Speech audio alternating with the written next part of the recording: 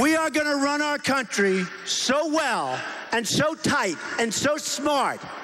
And you know what? All of these countries, India, Brazil, Japan, Mexico, everybody, they're going to respect us again. And they're going to like us better than they do now. They don't even like us.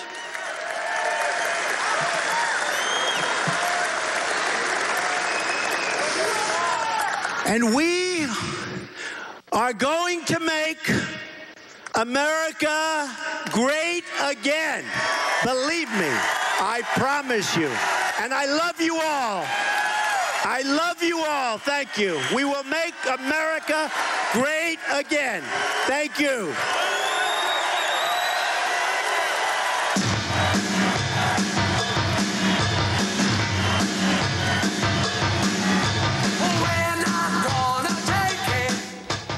We've been listening to Republican presidential candidate Donald Trump speaking from Springfield, Illinois at the Prairie Capitol Convention Center. He really focused tonight on how we take back our country. He said we keep protecting other countries without getting enough in return, that we owe $19 trillion, and now we're talking about taking in 250,000 refugees, but our system simply cannot take it.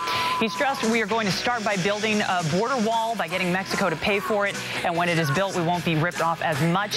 He said we're going to take back trade from China, Japan, and India, all countries he's done deals with, and he wants to bring back our jobs and our manufacturing, noting that labor participation in America is the worst it has been in years, and that 5.2% is a phony number.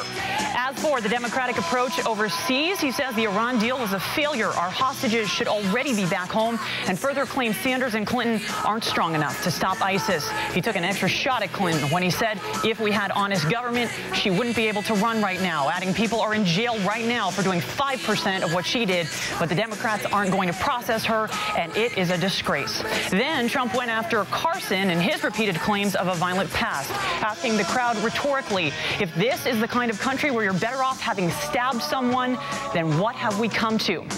Now, as you know, if you've been following this race, we're about a year away from Election Day 2016, with Carson sneaking up on Trump. Both men almost tied now as the strong frontrunners for the Republican nomination. An independent Quinnipiac University poll shows Trump with 24% of Republican votes compared to Carson's 23%. So Trump had to do something strategic, and that is why tonight's location is worth noting. There are a lot of Trump people downstate that don't necessarily vote in Republican primaries. The Illinois primary hasn't gotten that much attention, but it is quite early on in this coming race. And if Trump could secure victories in Illinois and Florida on the same day, he'd be even harder to beat. And finally, speaking of being harder to beat, Trump threw in earlier how he beat Hillary in ratings with his appearance on SNL last week. So the competition never stops, and neither do we. Up next, we'll have the Daily Ledger in its entirety. I'm Cassie Leuffen. Thank you for watching. Good night.